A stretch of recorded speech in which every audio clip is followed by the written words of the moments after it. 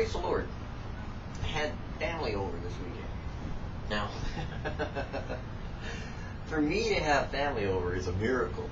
You know, it's like, wow, what a big deal. Because most of my life, my family really hasn't been part of my life. My sisters, as much as I love them, God bless them, really haven't been out of their way to visit me in my life. You know, I usually was the one as the older brother to come visit them in their life. But once in a blue moon, my one sister, Mary Lynn Chickadee, she goes out of her way to visit, you know, and that sometimes happens maybe once a couple, 2 or 3 years or whatever, because we don't really spend that much time together.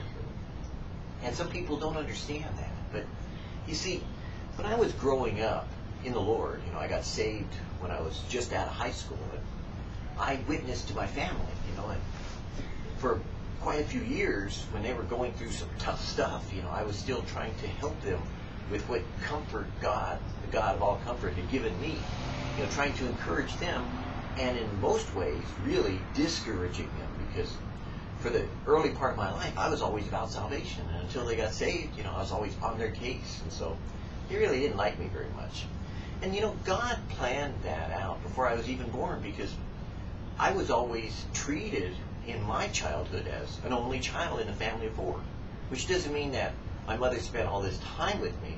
It meant that my mother spent most of her time with my sisters, because they were, after all, women, and there was no real man in the household. So me, you know, I was always told that, you know, I was off doing something, you know, and gone somewhere or some other place. And the amazing thing is that, you know, when I look at and have talked to people that were around at the time, I recognized and realized, you know, that it was, of course, my mother did the best that she could, but she was, like I tell people, the best father I had. You know, as a mother, you know, she's okay.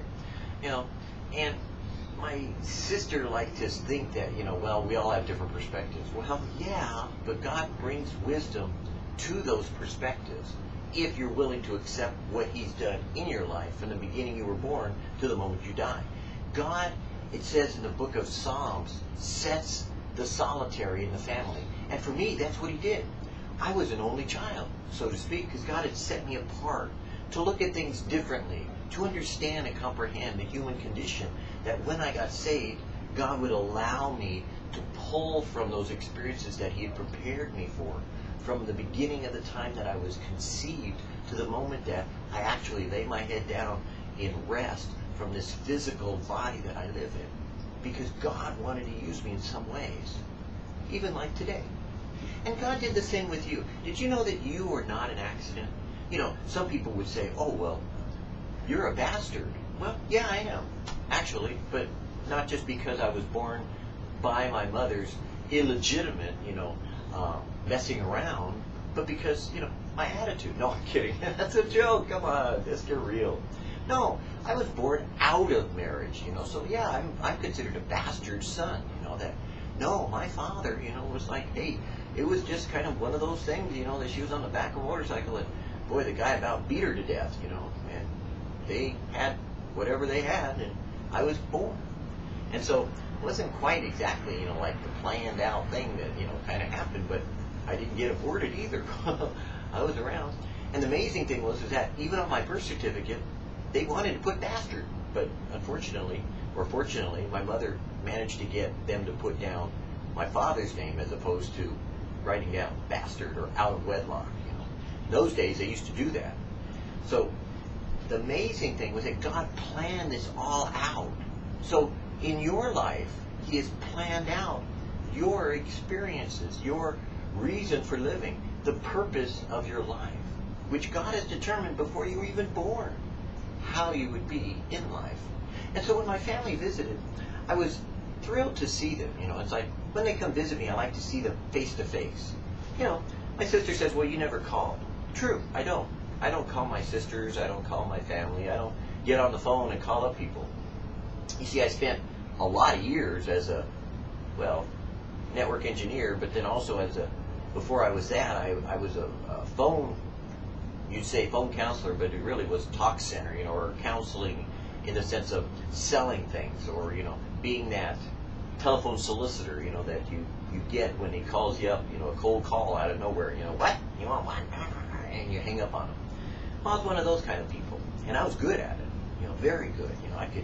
I could adapt to the person immediately because I just used the gifts of the Spirit that, maybe should have been used for the kingdom of heaven, but I was using them for the kingdom of man, so I was kind of good at it, and man, I always got promoted. But after a while, I realized how phony it was talking on the phone, and how you could be lying about whatever it was you were going through and never once be truthful on the phone. But face to face, I began to see things. I could identify what a person was feeling or their emotions. I could be with them in one spirit and one truth, sharing and communicating God. So I would always go to that person whenever I would hear that they were in trouble on the phone. I would go visit my family. And sure enough, there was a difference in being face to face. And so this weekend, my sister visited, and it was wonderful, to see, because she came with her husband and with one of my nephews, and he'd grown up, and I don't know much about my nieces and nephews except that at some point in time I had to choose between family and ministry. Well, yeah, I love my family and I pray for them, and I've committed them unto the Lord, and done all that I can in the ministry, to share with them the best that I can give to them. But then I also had that time where I had to say, who is my family? Those that do the will of God, because my family has their own relationships to deal with. Some of them in God and some of them outside of God. So when the Lord took me into ministry, and took me away from my family, I committed my family unto Him. Even my sister, who I visited with, she's got a dynamic ministry going, in Klamath Falls, Oregon. This library that's downtown, just full of books. I mean, thousands of books, free to borrow, to use. And believe me, pastors come and use them. Sometimes people come too, and they happen to be passing by and they wonder what's in there, They go in this little narrow kind of like niche cranny thing, like you'd see in some kind of like, book barn, how you just kind of go in those little shops, and suddenly you go in and, wow, there's books everywhere. That's the way the library is. Free. Kind of like used to be like a Firefighters for Christ library, Well, it's bigger than that now. It's its own library. And this ministry my sister's been doing for a long time, and before that, my mother did it. And it's like a family tradition, to freely you've received, freely give. So she handles all of that, takes care of it, provides for it, ministers through it, and isn't counseling or anything, but really just opening the doors and letting people borrow the books, and then, of course, cataloging them and trying to take care of it the best way she knows how. And I stay out of that, so she would do it her way with her relationship with God, because if I did it my way, it would be my relationship with God. So the expression of the library is her joyful ministry to the body of Christ that God has given her and allowed her the opportunity to touch people's lives in a way she might not do directly like I do right now, touching you, and sharing the truth of God. But she touches people's lives by giving them books, that they can be ministered to. And believe me, with all the variety of books that are there, wow, man, everybody's got something to read there. And it's really kind of neat, when you see your own family member growing and maturing, in the Lord. I was concerned, so I expressed some things to them, and their responses blessed me. I thought of John, John, the disciple Jesus loved. Well, in 1 John, he said, I rejoice in that my children walk in truth. And that he wrote 1 John, he said, young men, do this, and old men do this. And, he was really actually just kind of like complimenting what they were doing. He was kind of like going, yeah, you got it. You're cool. You're doing the things of the Lord. Just keep on. Because John outlived the disciples. He saw what was going on, and God blessed him, to live a long, natural life. Which in some ways, I'm not so sure is a blessing. Maybe it was, maybe it wasn't. But he got a chance to see the Lord, in His glory, because he got a chance to be teleported, so to speak, unto the day of the Lord in the book of Revelation. But John rejoiced more so in seeing that those of the faith were walking in truth. And you know, I like that about my family, you know. I hear these little reports, and they're more important to me than if I showed up on a birthday or a holiday. They're more important to me when I hear that, you know, my sister has, you know, kind of popped out of the clear blue sky with some scripture or some word for somebody and encouraged them. You know, it's not an everyday thing, of course not. You know, it's not like they're doing, you know, a constant 24-hour thing, you know. But it's when those moments are right that God has used them in a unique and special way. And that's what God does with you. In a unique and special way, God uses you to touch someone else's life. To reach out and be, not his hands and feet, but to be an example of the living God in us. Because that's what Emmanuel means. God in us. It also means God with us. And it also, if you can receive this, means God for us. Now, it may be a little hard for you to understand why you were born. Maybe it is, maybe it isn't. It might be hard for you to understand how God could have planned out you being either an accident like me or, you know, some purposeful design where they went out of their way, you know, to have a child, you know, and now they're overbearing, you know, your parents. But you were planned. Not by how you were born, but by God who created you. You see, God knew how things would work out. And so he planned accordingly all the circumstances to work them out in his way that he wants it to accomplish his purpose, not the way that man sometimes tries to plan and do the things that he wants done. Oftentimes, people don't realize that God knows ahead of time everything that was going to happen. So he arranged all around those circumstances the ability to cause you to make the free will choice that you would to serve him and to seek him and to find him. Like today, whether you know it or not, today God has planned out your day. You can either discover it the hard way or you can learn about it the easy way. You could ask him, you know, well, God, what do you got planned for today? Or you could just go about your way and find out he has planned out for you exactly what he wanted you to do. You know, before I even walked out here, I didn't even look at a devotional, you know. I walked out here and I said, you know, I just felt like God was telling me about God's planning, and sure enough, you know, I opened it up to the day that, you know, God wanted me to share, you know, from today's, you know, date, and it says, he has prepared for them a city. God's planning.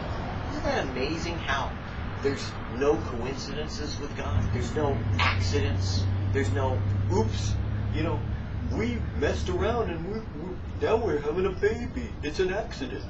No, it isn't. It's God's planning. You cannot have a child without God adding the increase. In other words, yes, you could put together all the right, you know, ramifications of the consequences of actions, meaning like you could participate with your sperm and someone else could participate with their egg, you know, meaning that, you know, you've had some kind of consensual sex, hopefully, and then suddenly, you know, there's a sperm and an egg, but you know, without God adding that extra spark, there may not be enough sperm. There may not be a right egg.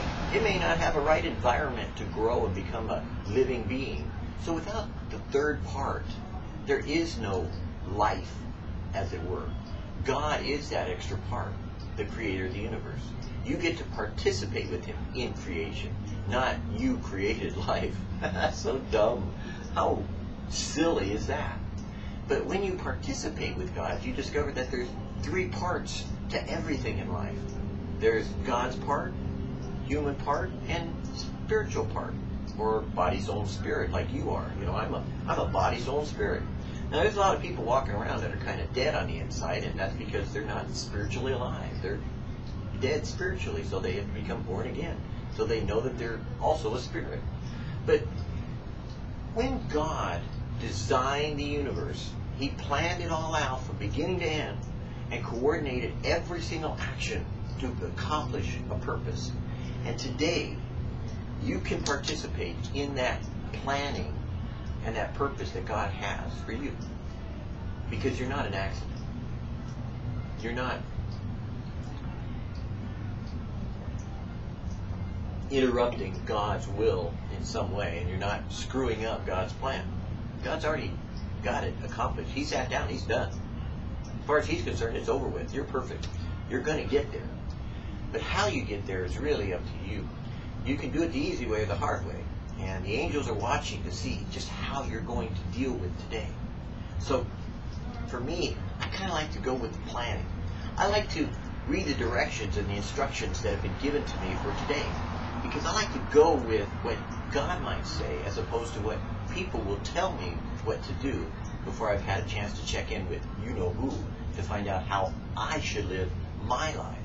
Because I could tell my sisters, like, be a dictated brother, and say, well, you should live your life this way, and tell them what to do. But I don't. I give them the freedom to make their own choices. You should, I might say, but after that, it's their choice. And I accept it. When my sister visited, she asked me, something about what she should do about some folders I made a long time ago. Before there was ever a Chuck Smith Bible, I made a Chuck Smith Bible that was kind of neat, and it had some beautiful graphics and all this stuff, a lot of labor went into it. But it was like a notebook Bible. It's just a bunch of notebooks with, some commentary by Chuck and stuff, and it was really beautiful because on the one hand was the Bible and the next page was the commentary, and you could kind of read it side by side. It's kind of a beautiful idea. Forerunner of things to come. And in those days it was good because people would walk in and they'd see the covers and they never read the notebooks, but they saw the covers, they saw, something that inspired them. But God used it. Well, because it's outgrown its usefulness, she wanted to know what she should do with it. And I said, it's your library. You do with what you want. And so, she needed to check with me to find out what I would give her permission to do. Well, it's her ministry to the Lord. She's ministering of the Lord to the people from the Lord. And so I told her, hey, it's you and God, not me. I don't have anything to do with it. And so she was blessed by that, even though she was a little shocked. Because the reality of each one of us, we stand alone with God. So every day of your life, alone with God, you need to find out what you and He would do today, as opposed to what other people might tell you to do in your day. He has prepared for them a city. If I go and prepare a place for you, I will come again and receive you unto myself, that where I am, there you may be also. An inheritance incorruptible and undefiled, and that fades not away, reserved in heaven for you. Here we have no continuing city, but we seek one to come. It's interesting that people always tell me I gotta do this. People will tell me I gotta vote. No, I don't. People will tell me that I have to participate in some, civil action. I say, no, I don't. I have no connection with the land I live in. I'm passing through this land. It's an evil land to me. It's a corrupt land. It has corrupted officials that at best they can only do what they humble themselves to do before the Almighty God. And then God can still change their heart the direction that He wants them to go. But it's not my home. This is not where I belong. I have a home in heaven. I have a continuing city that will ever be shining bright in the heavens for me, the New Jerusalem. I have a citizenship in heaven that has guaranteed me that I am no longer a part of this world and its ways. I've been removed from all the activities that the world has to offer me. And now I am just a stranger in a strange land passing through, no longer participating in those things that profit me little and actually accomplish nothing in the kingdom of God. But rather I choose to bring forth light into the situation and circumstances where I'm at, that I'm living in, that I might choose the opportunity to do what God tells me to do or don't do what men tell me to do. Before God, He'll stand or fall. So I choose to do what God tells me to. And since I've never voted in, 35 years plus as a Christian, I don't choose to vote now. Because I have asked God in each every election, what do you want me to do? He says, pray. Okay. So I'm happy with that. I don't waste time doing all the other things that people do, getting all wrapped up and emotional about this guy or that thing or this thing, and every 2 or 3 years having to change their minds about whatever it is that they were involved in at the time. Me, I just keep praying for each one that gets elected and pray that God uses them and blesses them and encourages them. And when they're out of office, that God inspires them, to turn to Him and to seek His face and to walk with Him in humility and in sincerity and in truth. Just like I pray for you. This same Jesus which is taken from you into heaven shall so come in like manner as you have seen him go into heaven. Be patient, therefore, brethren, unto the coming of the Lord. Behold, the husbandman waits for the precious fruit of the earth, and has long patience for it until it receives the early and latter rain. Be ye also patient, and establish your hearts, for the coming of the Lord draws nigh. Yet a little while, and he that shall come will come, and will not tarry. We which are alive and remain shall be caught up together with them in the clouds to meet the Lord in the air. And so shall we ever be with the Lord. Wherefore comfort one another with these words. Jesus is coming again, and not in 2012. But Jesus could be coming for you any day now, because you could drop dead, or some consequence of some action around you may cause some stray bullet to hit you, or some gas line to erupt, or some weather circumstance to wipe you out. But in reality, if you know the Lord, these catastrophes are opportunities to recognize God just simply took you home. So whatever means he chooses to take you home, recognize that death is not the end. That no, you're not destroyed. It was something that God used to take you home. So a lot of times I don't understand a lot of people say, oh God, it's so miserable, the Christian died. I miss him so much. I'm like, not me, man. They got a chance to take a free ticket home. Wish I could get away with that. I'd like to go home too. So don't always look at what you think of as bad. It actually might be good for the person. Though you may suffer some loss, really count the cost, because the person is now in the presence of the Lord. And I think that's a greater thing than being in your presence currently. Death is not something to be feared. Death, where is thy sting, Jesus said, because he has removed the sting of death, and he has the keys of hell and death.